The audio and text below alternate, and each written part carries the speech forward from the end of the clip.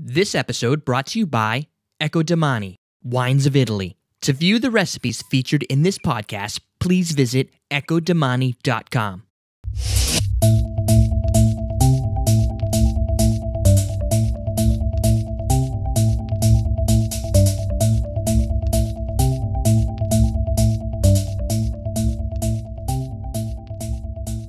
Welcome to Common Man Cocktails. I'm your host, Derek Schomer, and today we're going to do our final 3 of the wine cocktails. Now, I was supposed to have Hello Vino here for this one, but when we were looking for the Chianti, for the Ecco Domani Chianti, there was none around. It was sold out everywhere.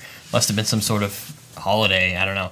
But so what we decided to do is we did the last 2, and this one I'm soloing. So hopefully I get it all right. What I wanted to do is, I always say we should test the liquids before making the cocktail. So I brought up a little wine glass. So I wanted to taste it. Now, I taste chocolate in here.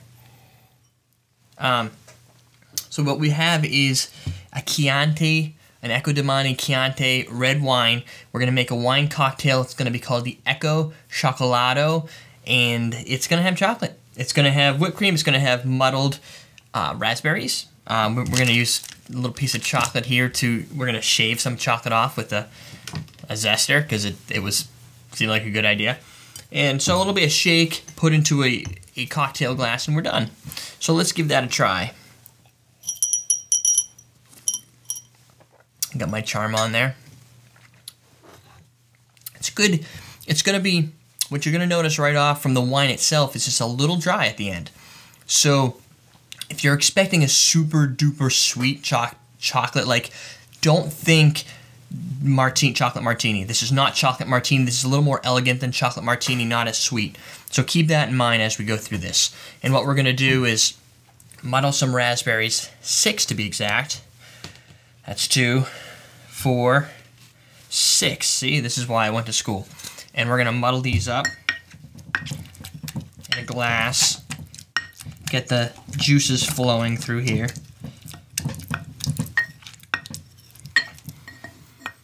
Smells like a nice ripe. These are pretty ripe. So if I don't make a mess, probably gonna end up making a mess. So there we go, we got our muddle. What we'll do now is we're gonna put in 2.5 ounces of Chianti.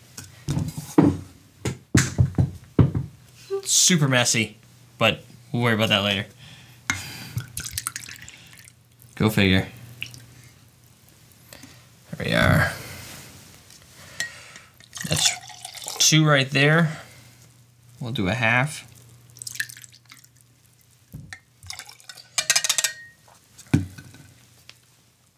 So we got the Ecco Domani in there. Now we're going to do 2.5 teaspoons, 2.5 teaspoons of, like, powdered chocolate. And this is it's supposed to be a sweet. If you can get a sweet, that'd be great. I was not really able to find the definition of a sweet powdered chocolate versus a non-sweet. So I got what I could find, which is baking chocolate. It's a powdered baking chocolate. It's kind of like baking. I'm sure you can probably get something slightly better. I don't know. This is what I got. And well, that is our base. What we'll do is toss some ice in there.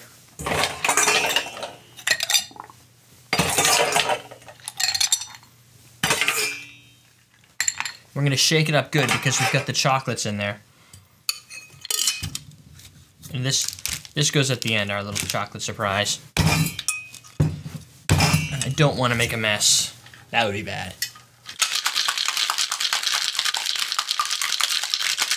I'm making a mess. I'm breaking stuff too.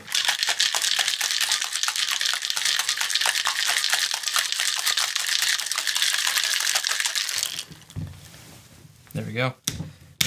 I will eventually get some sort of table here to bang this down with, but we'll worry about that later. And you might be wondering, what is this for? Of course, it's not good if you don't put some whipped cream. Now, there's probably a better whipped cream. I'm kind of going a little childish on this one, but I think it'll do just fine.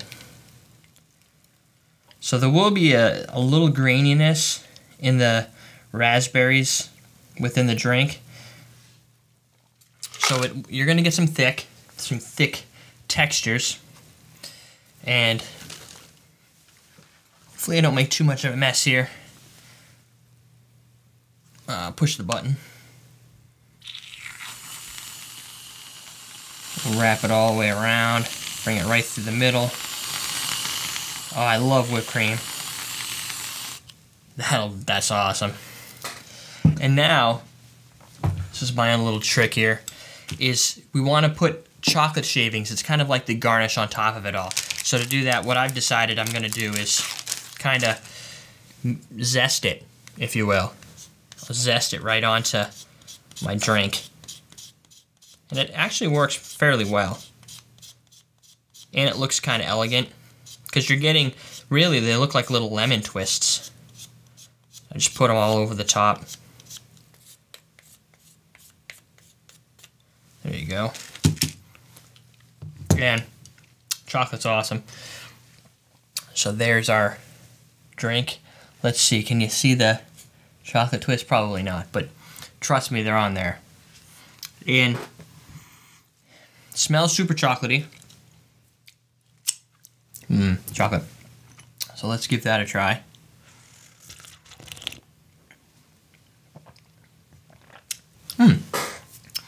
The initial attack is that of a raspberry.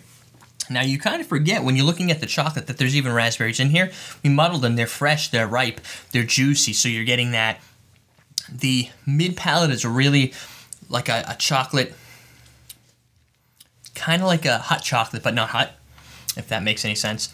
And there's a drier, more elegant, I don't know, dark chocolate, I guess you'd call it. Like a dark chocolate isn't very super sweet. You get that going on, and I think that comes from just the Chianti itself. Yeah, there is the undertone. The structure of this drink is definitely wine-based.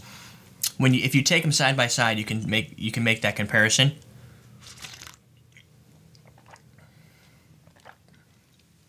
Plus, you get that nice chocolate shavings on the top, which is cool. A little chocolate on the side. There you go.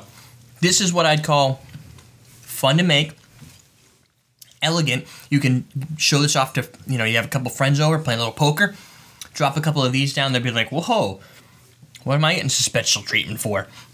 So I think that's a really neat idea. And thanks to Ecco Domani for sponsoring this episode. I think most people by now have seen Ecco Domani brands.